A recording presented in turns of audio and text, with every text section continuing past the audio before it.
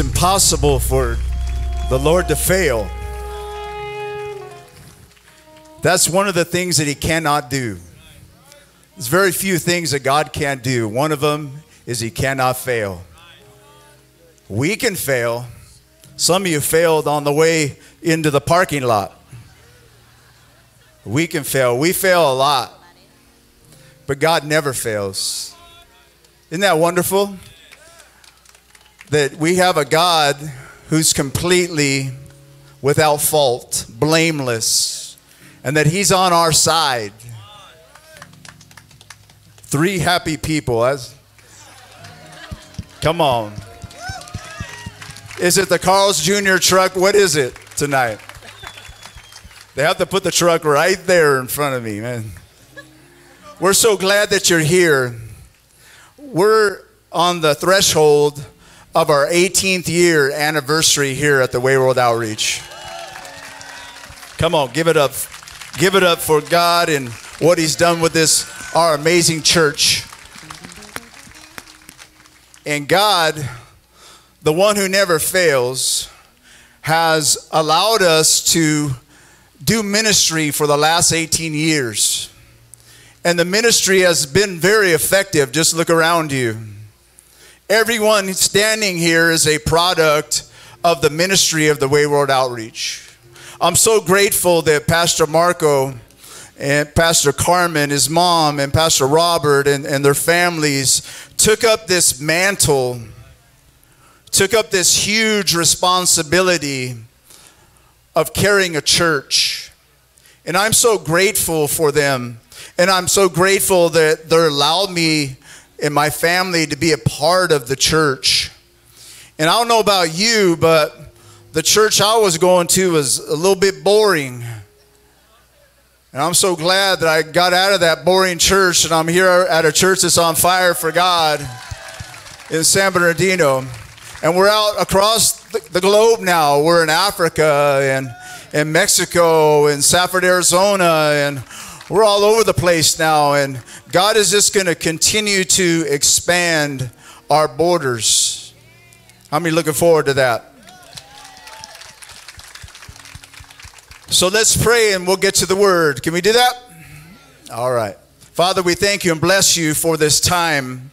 You said you'd never leave us nor forsake us, and it's impossible for you to ever fail us. And we're so thankful, God, for tonight.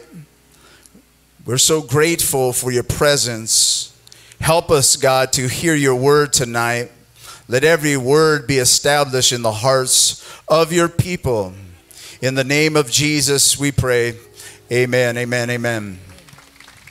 You can be seated. Would you give me a little bit more on my monitor, please? Don't make me work for it, please. I'm getting too old to work for it, Pastor Christian. So, if you look around at all these faces, what you see is a collection or a collaboration of people who have been touched by Jesus. That's a lot of people. Look around. What we have here is a conglomeration of individual souls who at some point were lost with nowhere to go, with no foundation, with no vision, with no aspirations, with no dreams, who were hostages of the devil, who were enslaved to addiction and sin and bound to poverty. And you met Jesus. And Jesus had a moment with you. I don't know what your moment was like, but the moment I had was electrifying. It was a moment where he touched me and it was completely life-changing. And I have to believe that he's on the same mission all the time. He is in the business of touching souls. And so every person here has been touched by God. And so this touch has been so impactful in your life that you show up for church every Wednesday, every Sunday, Holy Warriors classes, anytime the church is open, you are here because you're hungry for a touch from God. And so these touches can be a little bit addicting. More addicting than those hamburgers.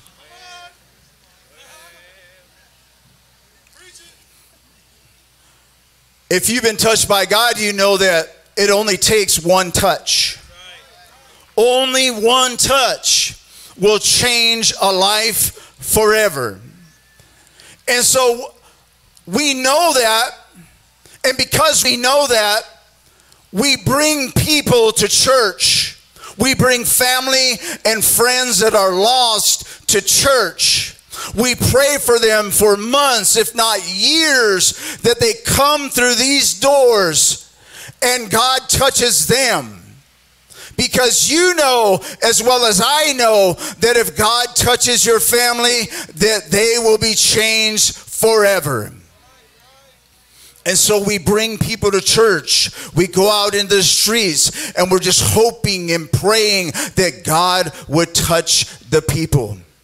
Because that's what it's going to take. It is going to take the power of God's touch to change the world. It can't be my touch. My touch will be useless. You might get worse if I touch you. But if God touches you, your life will be changed forever. How many can testify to that?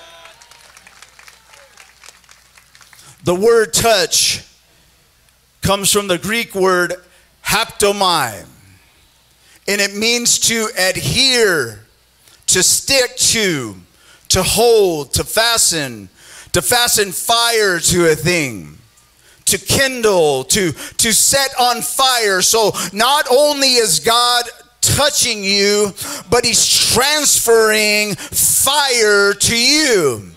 He's transferring power to you. If you've ever been touched by God in this way, just shout yes, because God not only just touches you, he transfers anointing and fire into your life. In the Bible, in the Gospels, there are at least 200 touches by Jesus.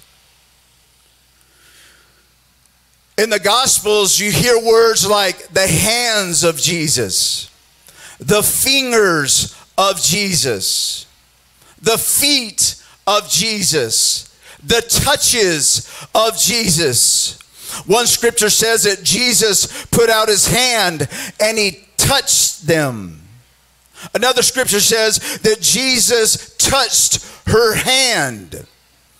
Another scripture says that Jesus touched their eyes.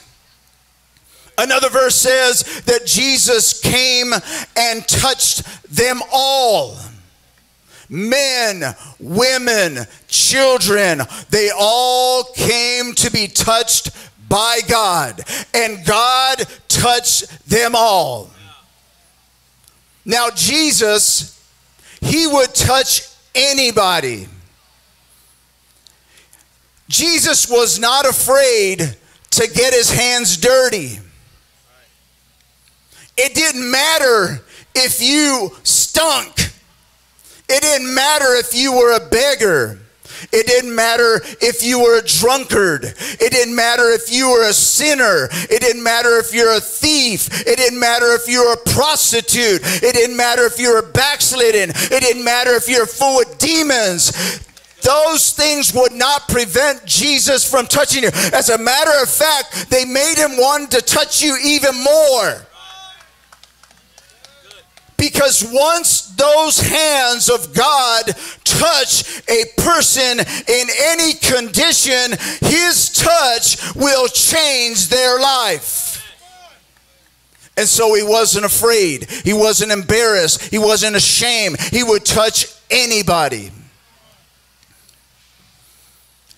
In Luke chapter 5, verse 13, the Bible says that Jesus touched a man with leprosy.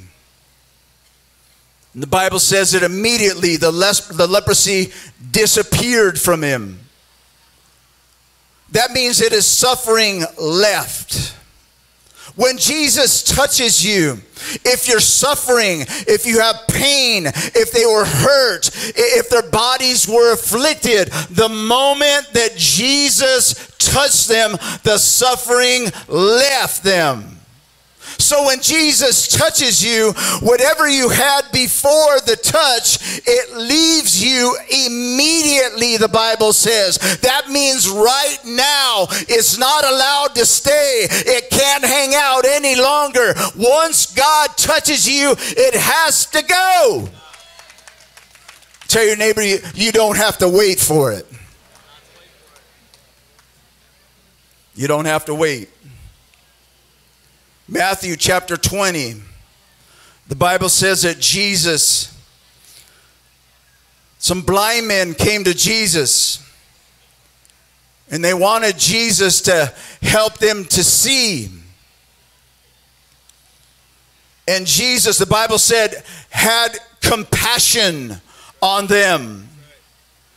Compassion means that he was moved from the inside.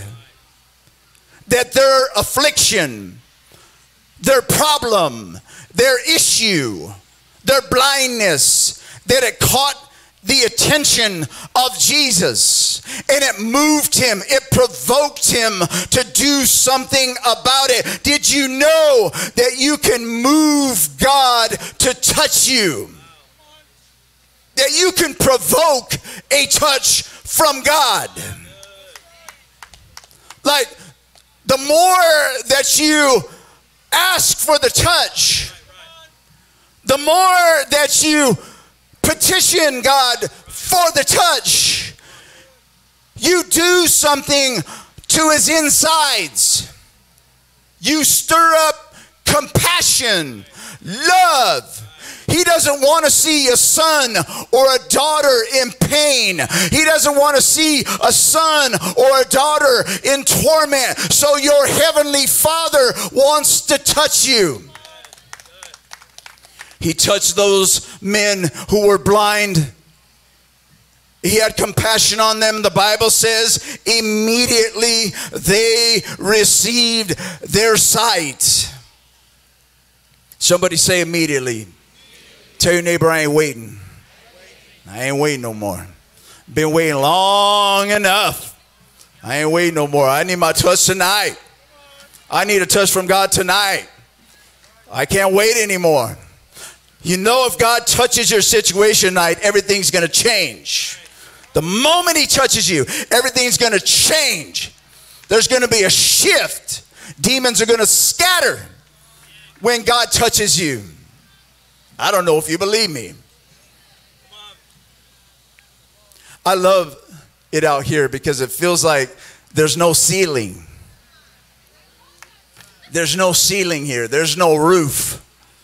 Sometimes we're in service and I feel like our praise hits a ceiling. Like we can't break through. Never mind. Well, here there's no excuse. We have an open heaven. God's glory is here. It's right in front of us. There's no excuse. Like his hand could be right there. There's nothing in the way from you getting a touch tonight. In Mark chapter 7, the Bible says that they brought a man to Jesus who was deaf and could hardly talk. The Bible says that they begged. Someone say begged for it. They begged Jesus to touch him. They what? Begged him. When's the last time you begged for anything? There used to be a song back in the 60s called by the Temptations. It would say, I ain't too proud to beg. And he's talking about begging for his girl to come back. That's probably the last time you begged. Interesting. We'll beg for a woman to come back, but we won't beg God to touch us. Come on, men. Where are my men at? Stand up, man. Where are my men at tonight? Stand up for me. Come on. This Friday, all the men are going up the hill.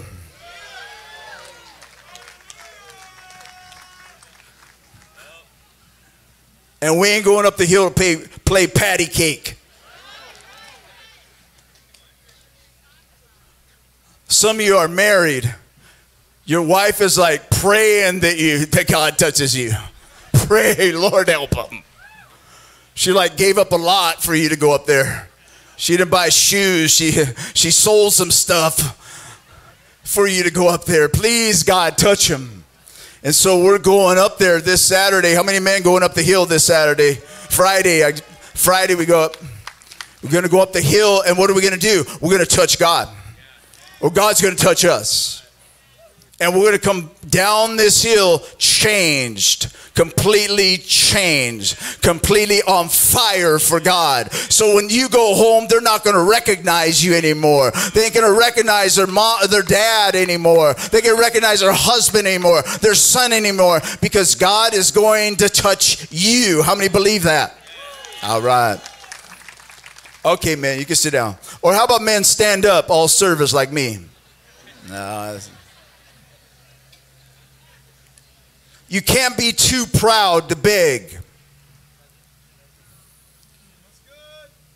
You can't be too proud to beg for a touch from God. You can't look cool and get touched by God. You can't look cute and get touched by God, because it's completely ridiculous. You're going to look ridiculous when he touches you. Your makeup's going to smear. Your nose is going to run. Spit's going to come out your mouth. Your wig might fall off.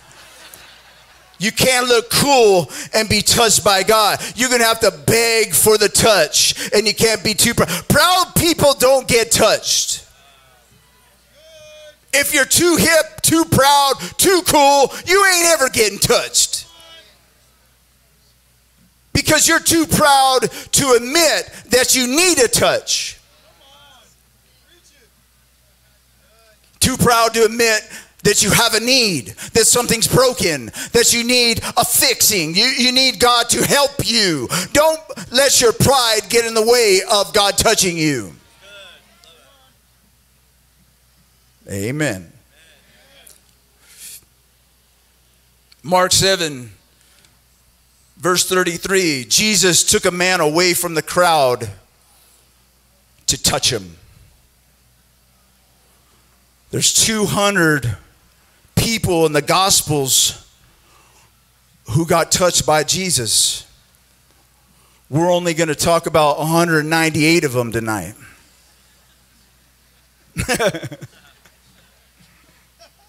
Jesus took a man from the crowd to touch him.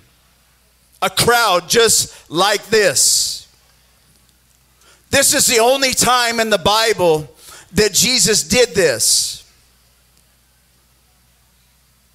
He's focused on an individual man. And Jesus removes the man from the crowd and takes him to a different location so that he could touch him. This is the only time in the entire Bible that Jesus did this. And he did this because sometimes God has to remove you from your environment to touch you. For some of you, your environment is preventing you from being touched. The people you're hanging out with, the places that you're hanging out with is preventing you from being touched. And so God has to replant you.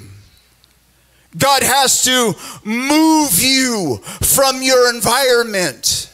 He has to move you away from the streets. He has to move you away from your cliques, from your gangs. Move you away from the homeboys and the homegirls and the social clubs and the sports clubs. And God has to get you by yourself so that he could touch you. And if he has to, he'll remove your ugly girlfriend and your ugly boyfriend, and he will separate you because he's got a touch for you.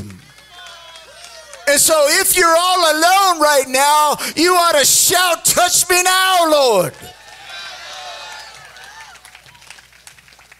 God is separating you so that he could touch you.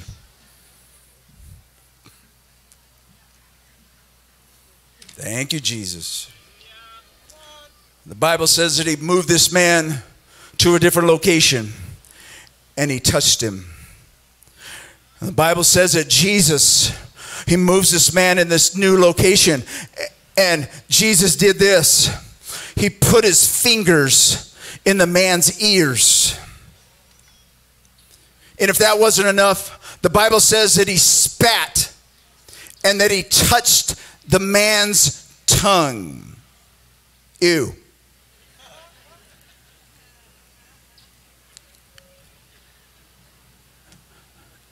That's nasty. But listen, when Jesus touches you, it might get a little sloppy. It could get a little ugly. It could be a little embarrassing. It could be a little awkward.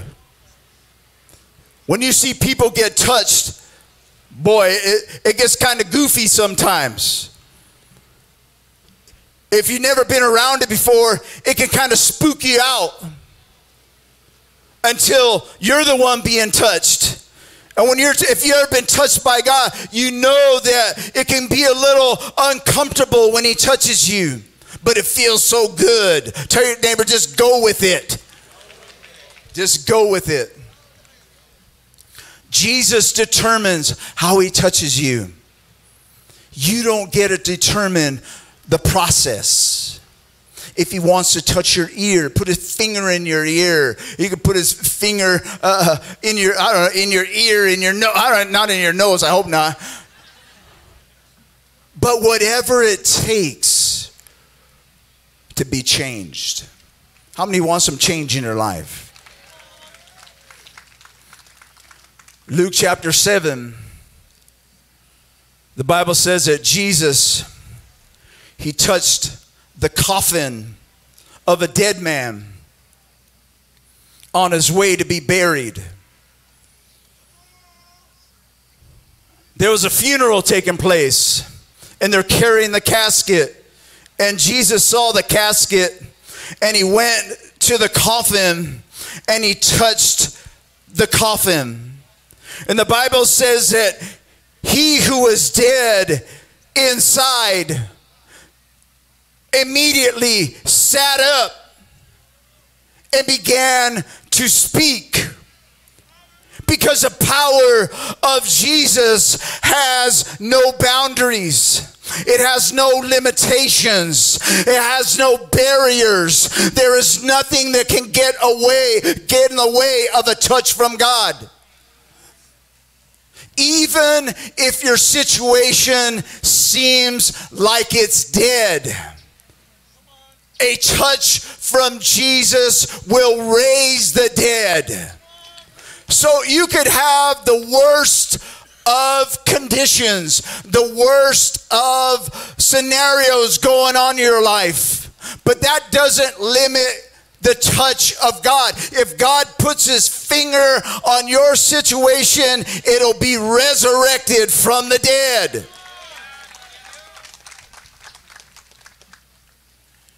Matthew chapter 8. We're almost done. You can run to Carl's Jr. here in a minute. Matthew chapter 8. The Bible says that a centurion came to Jesus. And he said, my servant is lying at home, paralyzed and dreadfully tormented. And Jesus said to him, I will come and touch him. And the centurion answered, Lord, there's no need for that. Just speak a word. Just speak a word. You don't need to go touch him. Just speak a word, Jesus, and your word will touch him. That's all you need. People who need a touch, they don't even need to be in the room to get the touch. This man had a servant at home that needed a touch. But he didn't have to bring Jesus into the home. He just believed the word, and the word would deliver the touch. If you have faith in the word of God, you could ask Jesus to send somebody a touch. And Jesus will touch them. Jesus will touch your son, your wayward son who's out in the streets running amok. Jesus can touch your wayward daughter. He could touch your spouse. And there's no limitation as to what he can do. They won't know what hit them. They could be at home right now and you could pray and believe for Jesus to touch them. And they'll call you tomorrow. I don't know what happened. I can't explain it. I was at home watching TV, and all of a sudden, I felt a touch from God. And I needed to call you. I needed to reach out to you. Mom, Dad, we've seen this many times. You can just believe the word. Believe that Jesus can touch them right where they're at. They can be in prison. They can be homeless. They can be bound. They can be on the streets. It doesn't matter. There's hope for them. God can touch them right now.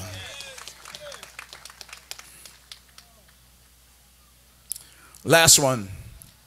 Luke chapter 8. Verse 43. The Bible says a woman in the crowd. Are there any women in the crowd tonight? A woman. God's just looking for one. Are you the one tonight? One woman. A woman in the crowd who was suffering. There's a woman in the crowd tonight who's suffering. A woman in the crowd was suffering. All the women who are doing okay, this is not for you. I just want to talk to women who are suffering. Women who have been backstabbed. Women who have been cheated on. Women who are suffering from an illness. Women who are struggling right now to make ends meet. Husband's not in the home. You're having to do things on your own. You have a lot of weight on you. You have a lot of pressure on you. A woman was suffering in the crowd for 12 years. She's been suffering a long time. She was bleeding constantly and she could not find any cure. But she had heard that Jesus was on his way to Jairus' house to touch his daughter. And this woman heard the crowd. She heard the footsteps of Jesus. And she come up behind him. And the Bible says that she touched Jesus. She did what? She touched Jesus. Now that's a little bit different. That's way different. And the Bible says the moment that she touched him, that she was healed. And Jesus asked his disciples, who just touched me. And he looked around to try and see who it was, because this was really, really different. He said in verse 46, somebody touched me, a woman, and when she touched me, she pulls something out of me. He said, she deliberately touched me, strategically got in alignment to touch me. She was deliberately trying to touch him. And he said, I felt power going out of me. And so 200 times in the Bible, people were touched by Jesus.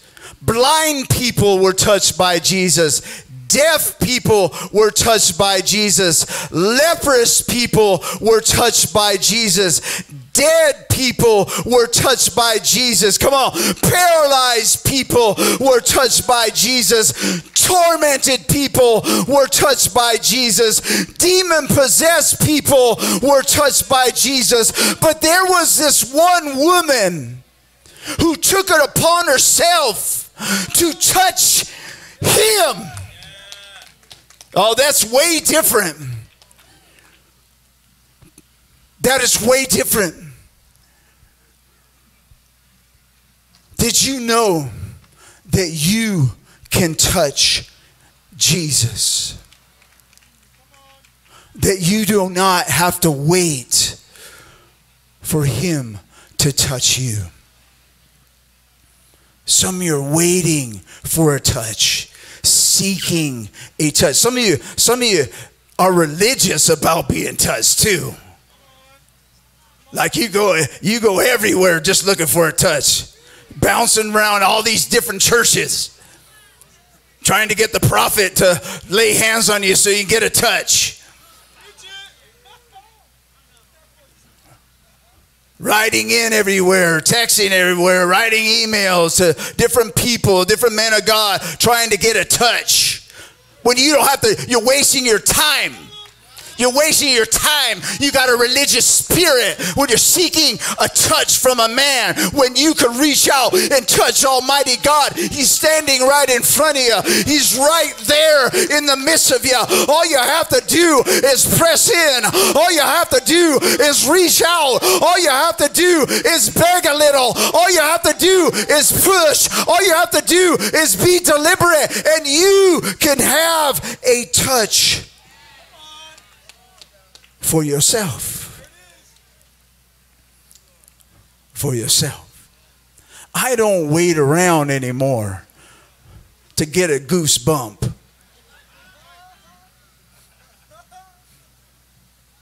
I can't wait around anymore.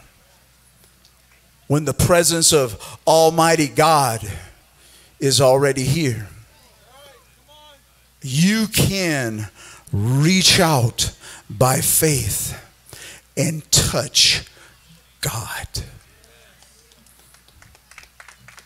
You could touch him.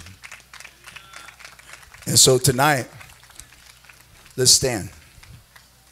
There's a gentleman right here already.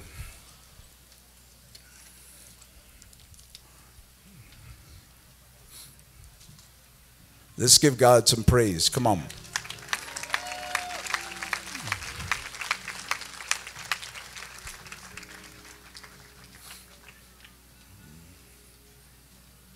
Some of us are chasing after the wrong things. Yeah. Chasing after the wrong things.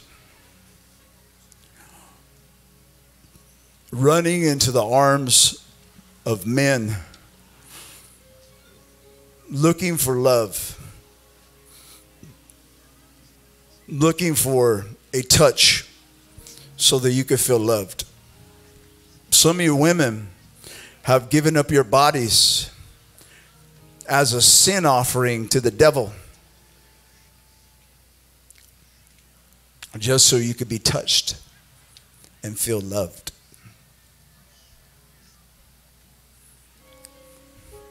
Likewise, some of you men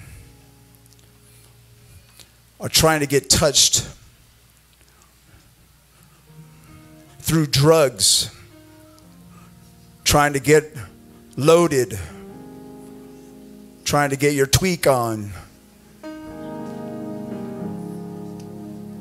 trying to get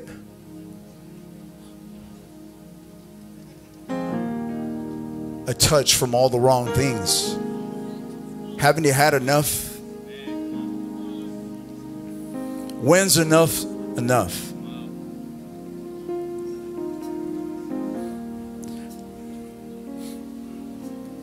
I have seen in the last several years being here at the Wayward Outreach, I have seen thousands of people in the worst conditions get touched by God.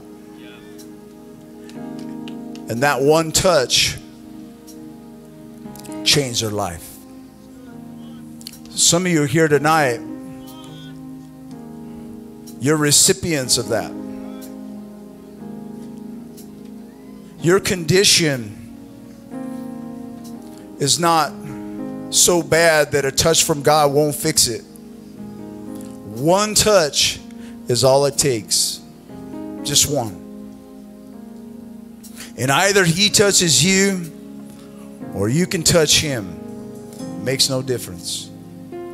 If you can believe that, you could be healed right now. If you can believe that, if you're radical enough, crazy enough, have faith enough to believe that one touch of God will get you free tonight, I want to invite you up here. Come now. All you need is one touch from God tonight. Just one.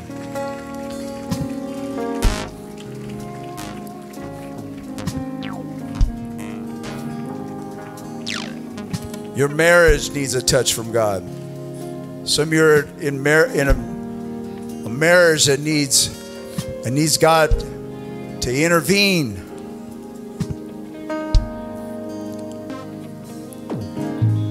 Bring your wife up here.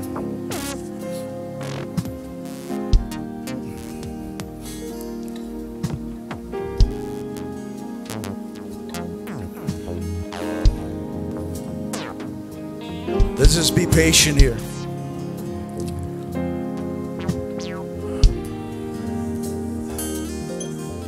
Thank you, Jesus. Thank you, Jesus. Thank you, Jesus. Just work your way up.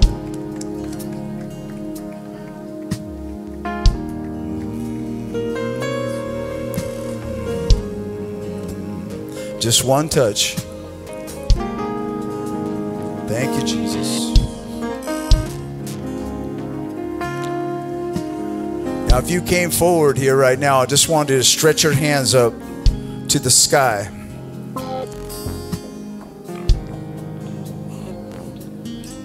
And let the finger of God touch your fingers. Let him touch you. There's still folks coming forward. We're going to be patient. Come forward. Thank you, Jesus. Thank you, Lord. Thank you, Lord. Thank you, Jesus. Come on, church. Give him praise. Thank you, Jesus. Thank you, Jesus. Thank you. Thank you. Thank you. Thank you. Good man. Good man.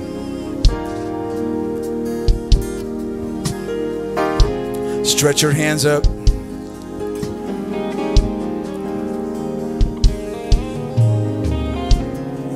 Are you ready?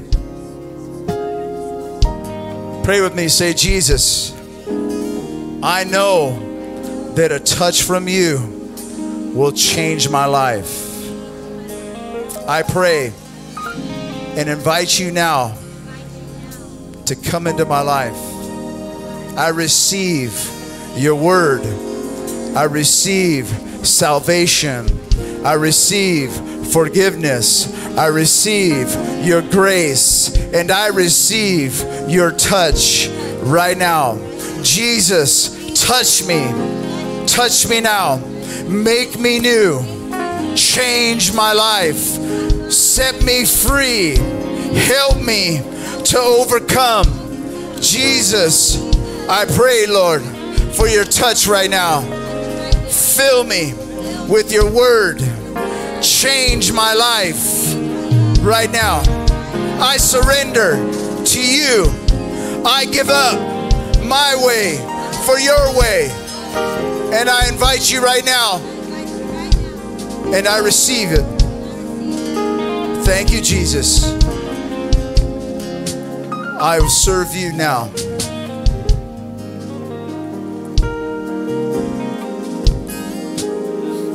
Where's the married couples at? Raise your hand up here if you're married. You came up for prayer. A couple over here.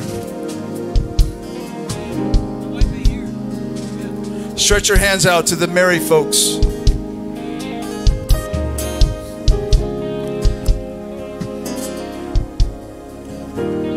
Lord, we pray that you would touch these marriages that are struggling. Marriages, the enemies come in and cause division, cause turmoil, cause separation, causing strife, causing anger in the home, causing chaos. Devil, we serve you notice that what God puts together, no one can separate. And so, God, we pray that you would touch these marriages, touch these couples, touch the husband, touch the wife, and reshape this marriage for your glory, God. Touch the marriage. Change it, God. Set them free in the name of Jesus. God, we thank you and bless you. Fire, Lord. Touch them, Lord, with your fire. We thank you, Lord. We give you all the praise and all the glory. If you agree, just shout amen tonight. God bless you guys. We love you. You have something to say? Before you leave, Pastor Christian has a few words for you. Can we get a hand for Pastor Joe? How many came and received a touch from Jesus tonight? Tonight was night number 1 of Way Back Wednesday. Next week, somebody say next week, Gavin Tate is going to be with us right here in Way Back Wednesday. You don't want to miss next week. This Sunday, we're going to hear some testimonies of the men coming down from the mountain. They're going to come back radically transformed. You don't want to miss this Sunday. Great testimonies and powerful things from the men up there. But also, number 3, if you have any kids in Kids World, we ask you, the first thing you do from this point is go pick up your kids. The food trucks will be here for at least another hour, so you don't have to worry about missing it. But after you pick up your kids, go jump in line, grab some Kona Ice, grab some Carl's. We got the youth booth, the youth conference booth if you want to sponsor a youth. We also got some other games and things happening all over. We love you so much. Thank you so much for coming. Invite a friend this Sunday. Invite a friend next Wednesday to Way Back Wednesday Part 2 with Gavin Tate next week. We love you, church. Have a wonderful night. Remember, God is for you. There is nobody who can come against you. God bless you guys.